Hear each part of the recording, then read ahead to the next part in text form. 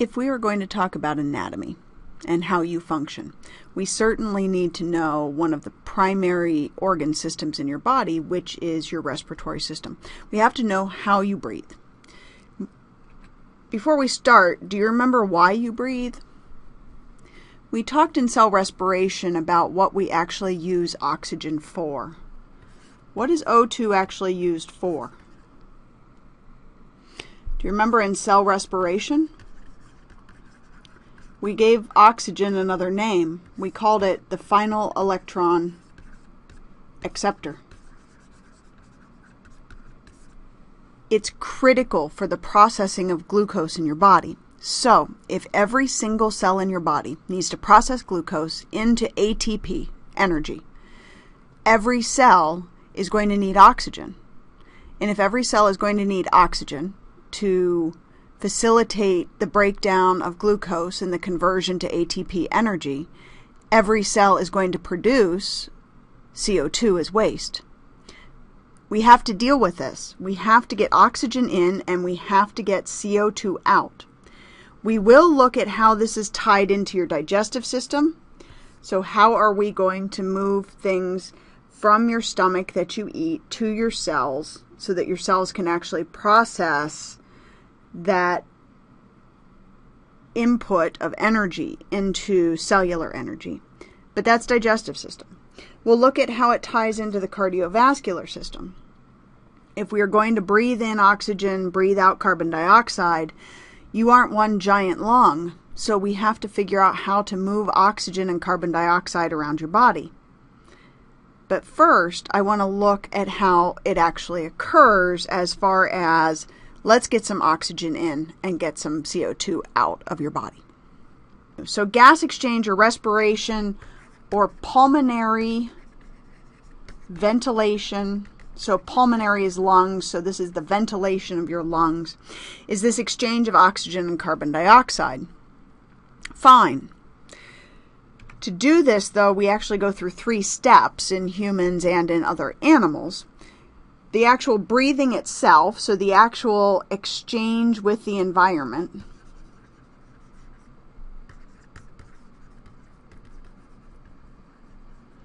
Then we look at moving it around the body with blood. We said we'd talk about that in the cardiovascular system later. And then we actually look at an exchange of gases at the body cell level. So this is not at the environment. This is actually at each individual cell exchanging oxygen, carbon dioxide. Because cell respiration must have a continuous supply of oxygen, we have to keep up. So when we look at exchange of our gases at the body cells, what we're really thinking about is the tissues taking up oxygen and giving up CO2 as waste.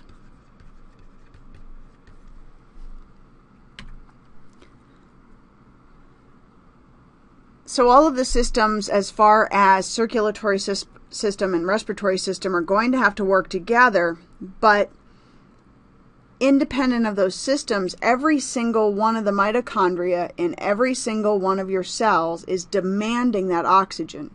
We have to find ways to get it to each and every single mitochondria as efficiently as possible. It means having a lot of surface area.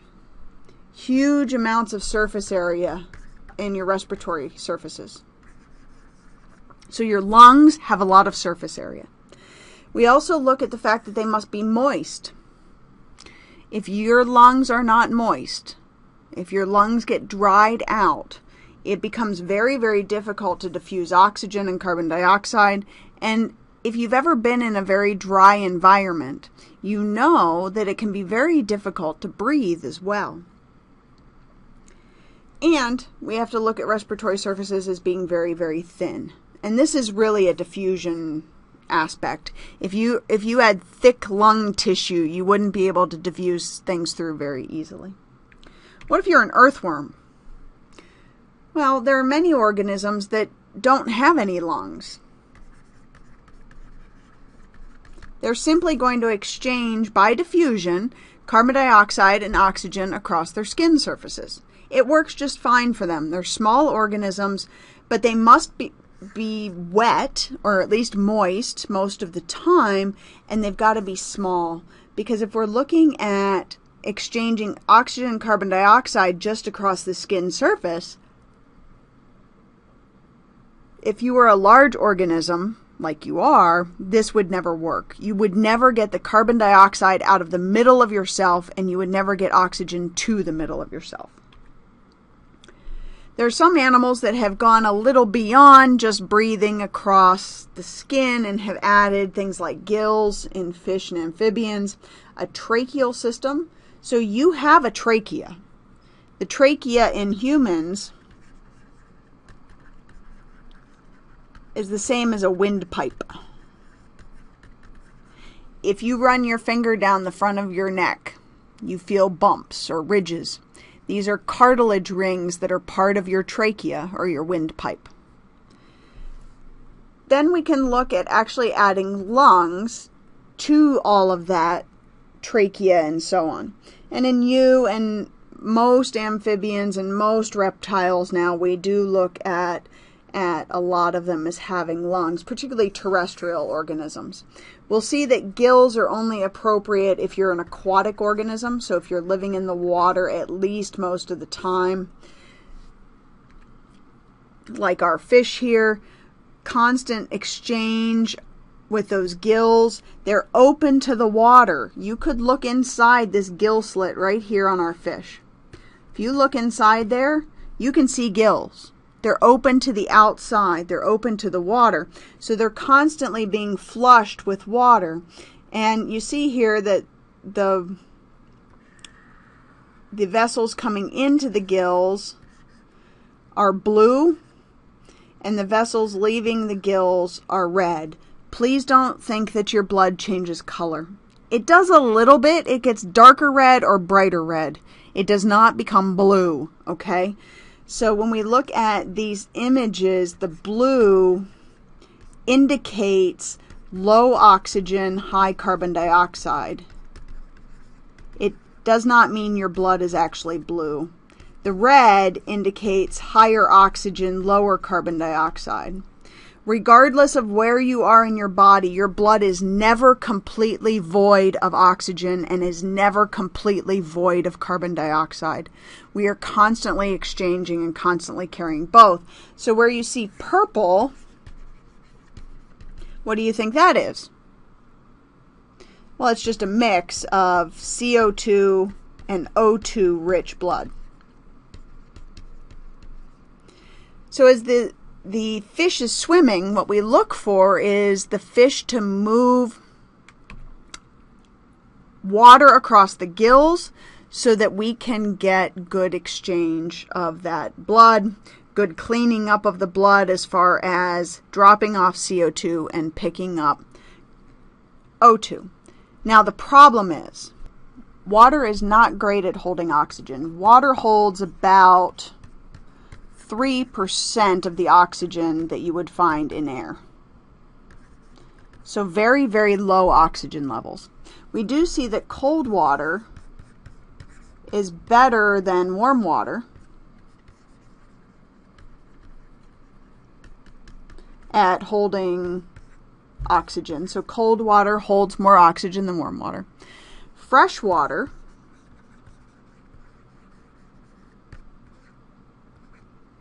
holds more oxygen than salt water, ocean water. And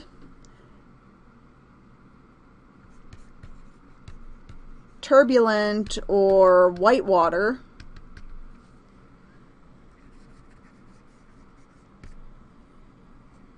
anything with waves holds more oxygen than stagnant or very still water. So these are all things to keep in mind. So not only is the fish trying to deal with exchanging lower levels of oxygen than we see in the air, but it also has to deal with other conditions like salt water and temperature and so on. Now compared to water, Breathing air is much easier in that the oxygen concentrations are higher and air is lighter and easier to move. But the problem is, as we mentioned, we have to deal with the lung surfaces drying out. So we lose a lot of water through those respiratory surfaces. So we have to keep those surfaces moist if you're going to breathe air. In our insects that have a tracheal system such as this, we do see a reduced amount of water loss because the surfaces are smaller. There's good surface area overall, but each individual surface is smaller. And we look at the body cells having a good connection to this tracheal system. You see there are cells immediately surrounding this tracheal system. So there's going to be fairly efficient exchange. But you can imagine that the cells closest to the tracheal system are going to have far better exchange than ones that are in the center, right? So like this big blob here in the center might have less O2, CO2 exchange than we might want or need. And when we talk about them being a tracheal system, it's because they actually look like your trachea. They have bumps, just like I mentioned to you on your windpipe, that you can feel in the front of your neck. This cartilage type of ring is holding open these tubes so that air can get in and exchanged. O2 comes in, CO2 goes out. Now, these organisms are moving around a lot, which helps them to do better exchange than for us, who many of us tend to sit all day long. So doing this type of exchange would be very, very difficult and not very efficient. So we have to use lungs, something that's going to allow us to move in large volumes of air and exchange as much as we possibly can of oxygen, carbon dioxide through those respiratory surfaces. Now, not all lungs are created equal. Depending on the complexity of the animal, how much you move around, what your metabolic rates are, between different species of animals, you'll see different types of lungs and different abilities of the lungs. If we look in our raccoon here, very similar to yours, high respiratory surface area within the lung, so we call these alveoli. We'll come back to those. Compared to your body surface, you do have very large lungs. And the idea is we're going to have to do that oxygen carbon dioxide exchange. Here, this exchange is with the external environment, right?